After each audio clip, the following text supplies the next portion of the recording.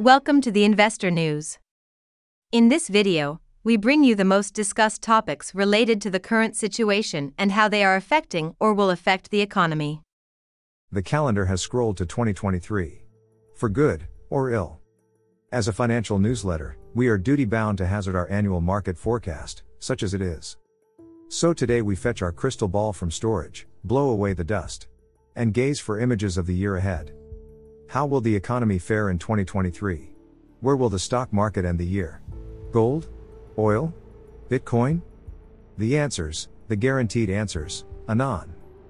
Yet before we glimpse how markets will end 2023, let us observe how they ended 2022. In all, 2022 yielded a very lean harvest. The Dow Jones Industrial Average shed 8.7% on the year, a barren field. But the Dow Jones sprouted a bumper crop against the other main indexes. The S&P hemorrhaged 19.4% last year. The Nasdaq Composite absorbed a wailing even more vicious, down 33% in 2022. Now imagine you purchased Bitcoin last January 1. By December 31 your digital asset depreciated a shrieking 65% in 2022. How do you like it? Yet among the barren soil and the choking weeds some meager flowers emerged.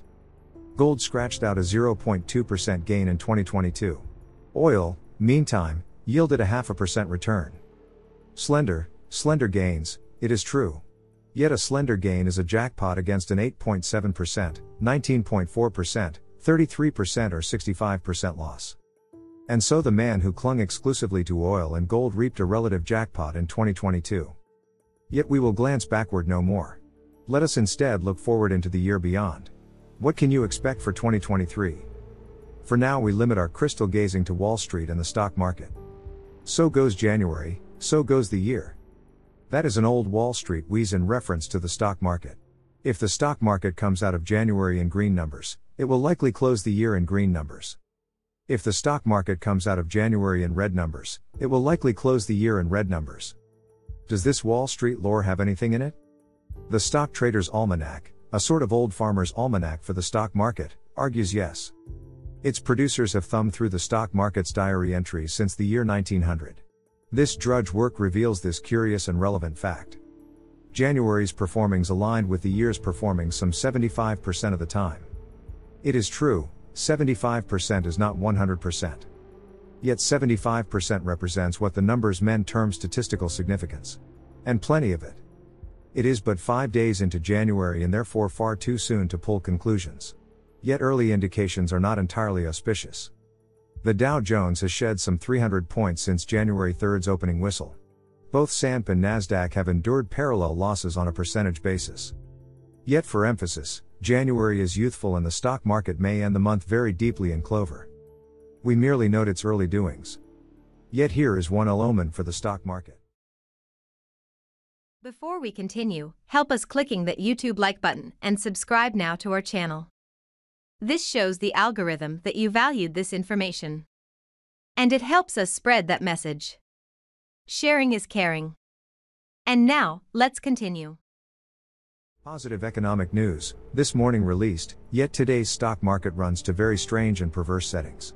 Positive economic showings leave Wall Street wringing its hands in dreadful worry. As Yahoo Finance reports. And for the reason it cites.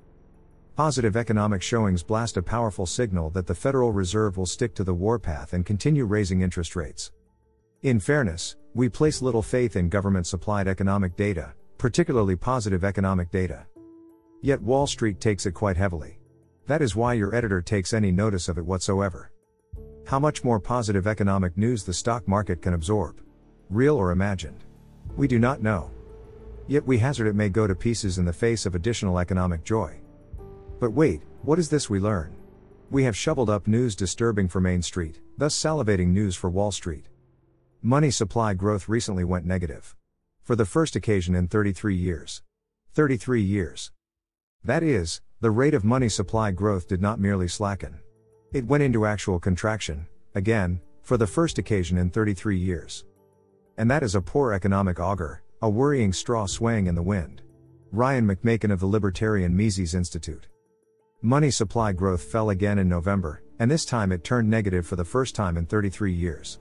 November's drop continues a steep downward trend from the unprecedented highs experienced during much of the past 2 years. Money supply growth can often be a helpful measure of economic activity and an indicator of coming recessions. During periods of economic boom, money supply tends to grow quickly as commercial banks make more loans. Recessions, on the other hand, tend to be preceded by slowing rates of money supply growth. Once again, and to emphasize, not only has money supply growth diminished, it has slipped into actual reverse. More. That is generally a red flag for economic growth and employment. It also serves as just one more indicator that the so-called soft landing promised by the Federal Reserve is unlikely to ever be a reality. We are compelled to agree. Any soft landing promised by the Federal Reserve is unlikely to ever be a reality. The foregoing constitutes reliable evidence, in our estimation at least, that the United States economy is careening toward recession. We estimate further that the gathering recession will settle in during 2023's first quarter. Thus we satisfy one of our predictions for the year. The economy will enter recession at one point during the first quarter, the second quarter at the very latest. Even the Federal Reserve will be unable to miss the recessionary realities. It will then take to the straightabout and reverse course. It will begin lowering interest rates, and at a clip. This we forecast for May, no later than June. Wall Street will finally have its desperately desired pivot. That in turn brings us to our second 2023 prediction.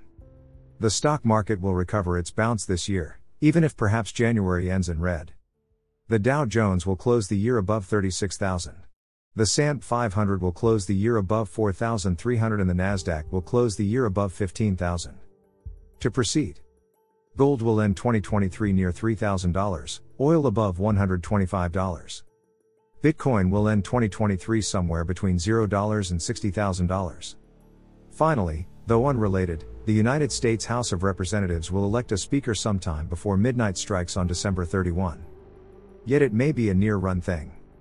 Thus concludes our crystal gazing for this year. We advise you to invest accordingly. Our advice is free, of course. And as you know, a man gets what he pays for in life. I have bad news for you. If you're not rich by now, you're screwed. And if you're in debt, you're even double screwed. How so, you might wonder? Well, the sad truth is that you're working your whole life to make someone else rich. The mega corporations, the banks, the politicians, everyone is getting richer. They get your money. And what is even worse, they get your time, they get your life. You are not even in a rat race, you're in a financial prison. But what could a solution for you look like? Honestly, I don't know, but I know what a solution for me would look like. It's very simple. I use whatever money I have and I multiply it with 1,000. This could make my life much easier and probably yours as well. If you have $1,000 available and multiply this with 1,000, I believe that this could solve some financial issue for the one or the other. Of course, if you're ugly, you would have to multiply it with much more than 1,000. My name is Markus Stan, and this is what I decided to do. I decided to 1000x my money. This is not a joke. I know what you may be thinking. What is this guy talking about? How should this work? This is not possible. Well, I made a detailed video where I laid out my plan. And some clever folks might even want to look at this plan and copy it and do exactly what I do. This is just a little hint on the side. You have two options. You leave, you forget what you have seen. You do whatever you're doing and you hope that somehow you get some other results. Good luck with that. Or you click the link below the video. You enter your email address because I'm not showing this to everybody. You at least watch my video on how I plan to 1000x my money. The choice is yours. Make the right choice.